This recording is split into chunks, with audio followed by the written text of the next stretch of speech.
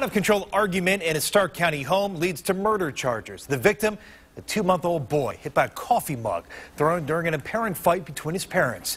News Channel 5's John Kosick talked to neighbors of the family tonight.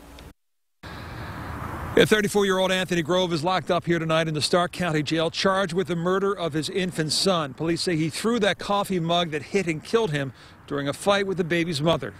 A diaper box is on the porch of the Canton home, where police say 2-month-old Zealand Grove lived with his mother and father, 34-year-old Anthony Grove.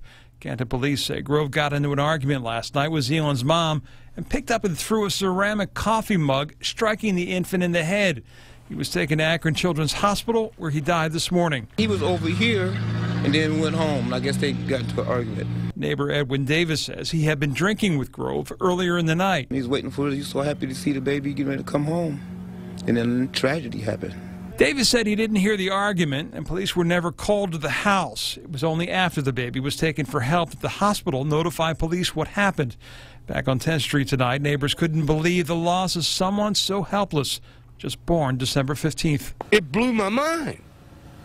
I didn't know it was next door to me.